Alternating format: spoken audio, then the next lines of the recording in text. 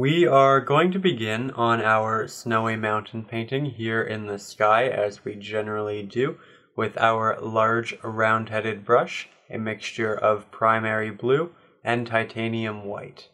I'm moving the paint here around, as you can see, in a scraping motion because I want the paint to be fairly thin so that when we layer mountains on top of it, the colors from the mountains don't blend too much in with our blue sky. So with that in mind, I'm having a little bit of additional water on the brush just to ensure that the paint moves around and remains viscous enough without being too dense. From there, I'm taking a little bit of black or gray and I'm adding that into the mix. Then around the edges, I'm creating very, very subtle clouds.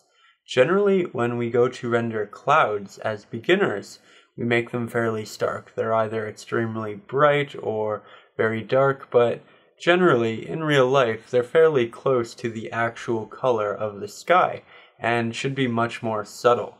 I'm also doing different types of clouds. As you can see, there are two streaks of clouds and there's a third, and then there's also these larger looming ones around the edges.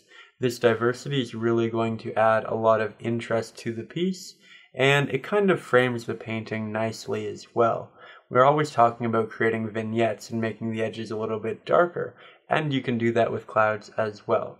Here I'm showing you a more extreme example of that. We're taking even more of that gray paint and I'm blending that in yet again around the edges.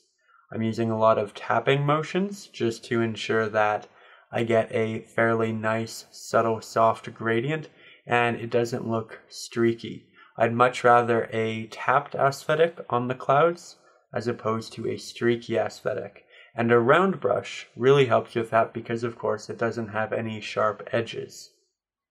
Now, from there, I'm liking the way this is looking, and I'm going to begin on the mountains themselves.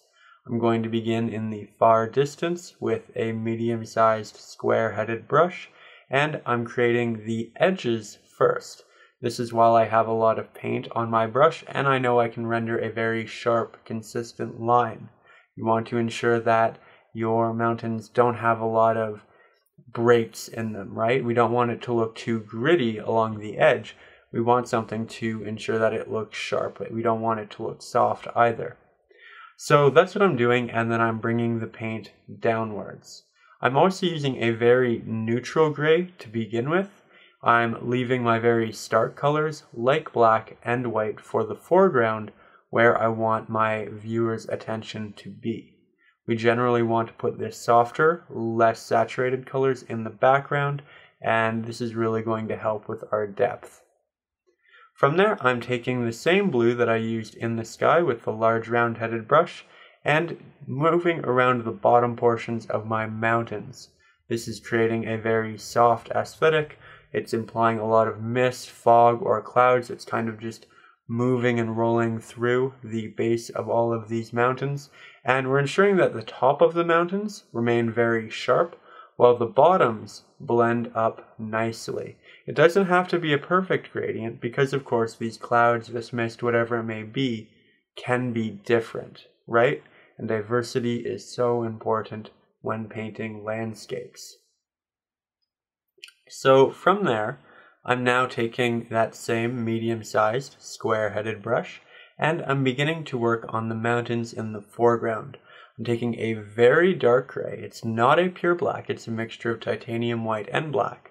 And I'm creating the tops of my mountains, then blending downwards. As you can see at the bottom of the mountains, it gets very gritty, it might get a little bit softer, and that's why you want to ensure that you're starting with the sharper areas, with the edges, so that they can be as stark as they need to be. I'm then taking a little bit of this dark color and moving it into the middle ground because I do want a proper transition. I want something very stark, I want something in a middle tone, and I want something very soft in the background. This progression, again, is going to add to the depth of the painting.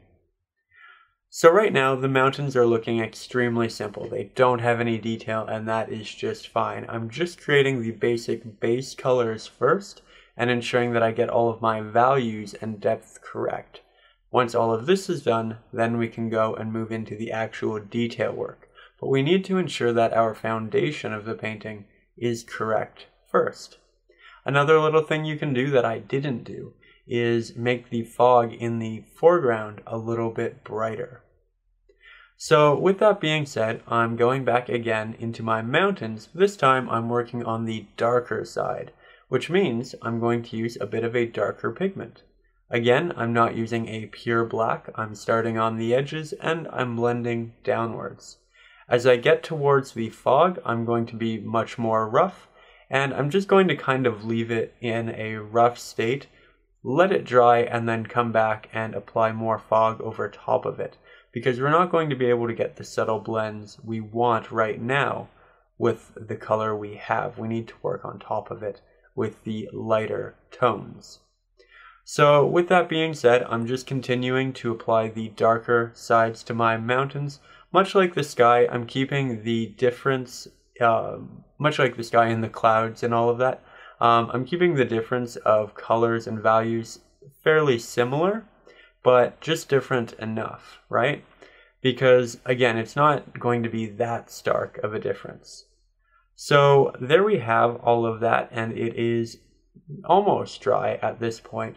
So I'm going to take my large brush, as I did before, more of that sky blue, and I'm going to work it into the mountain, just moving upwards.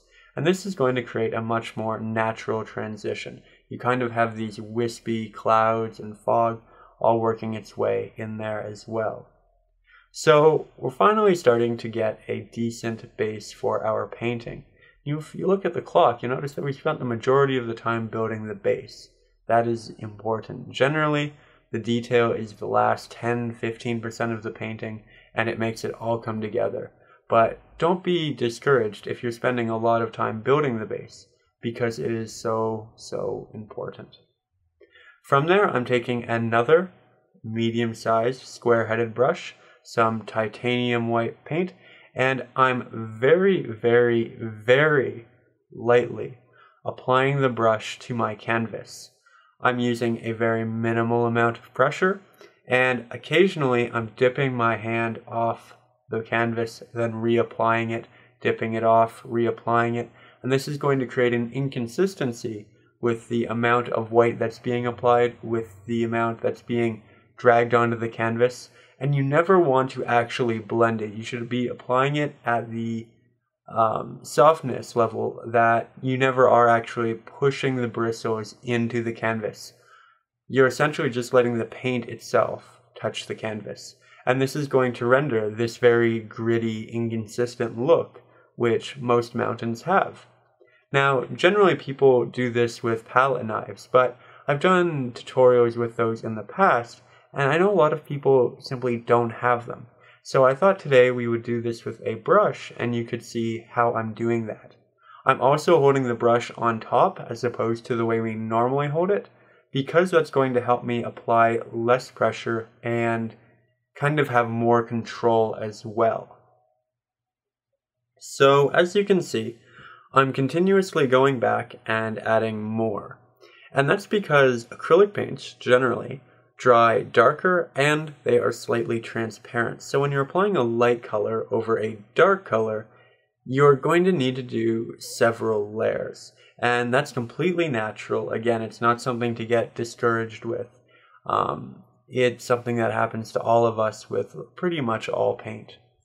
So, by the way, little thing, if you're looking for any of these tools, I have all of the brushes, the paints, all of that listed in the description for you, and it's all easy to find. So anyways, from there, I'm just continuing to add more additional highlights. I'm kind of creating little pathways, as you can see. I'm not bringing all of this white down consistently through the mountain. I'm leaving openings. I'm ensuring that the rocks are all different, that, you know, over time different portions have broken off, or, you know, there are different paths for people to climb up. You want to kind of give your painting a story, a history, right? This mountain's existed for just so long, and so much has happened to it. and that's reflected in the aesthetic. It shouldn't just be a simple triangle, it should have pieces that kind of fall off and all of that. So here again, I'm just adding more additional highlights as the paint dries, and here we're even moving it into the middle ground. We aren't going to have as much of a highlight in the middle ground, but it is important to include it as well, as it will make a difference. I'm also throwing a little bit into the background, but I'm applying an even lighter touch, and I'm kind of dragging a little bit to ensure that we have a softer application. So if you know me, if you know this channel, I generally cheat a little bit. That's the painting after 10 minutes, but I wanted to show you a couple of extra steps. So here I'm applying a bit of a darker cloud in the upper left, just so the stark white of the mountain really shows up. And it's really just going to help it pop and bring the eye to where we want it. And then I'm just going to take that additional white and apply it up into the clouds. I don't generally work on the backgrounds at the end, but I thought we could do without disrupting the middle ground and foreground, so it's just something to tie it all in and make the piece a little bit more interesting. So there we have it, our full painting after about 13 or 14 minutes. I truly hope you've enjoyed. If you have any questions, leave them in the comment section below. If you'd like to learn more, there is a link in the description to my book, Acrylic Painting for Beginners. And of course, I post every Saturday. I hope to see you next Saturday. Thank you so much for watching, and above all, stay creative.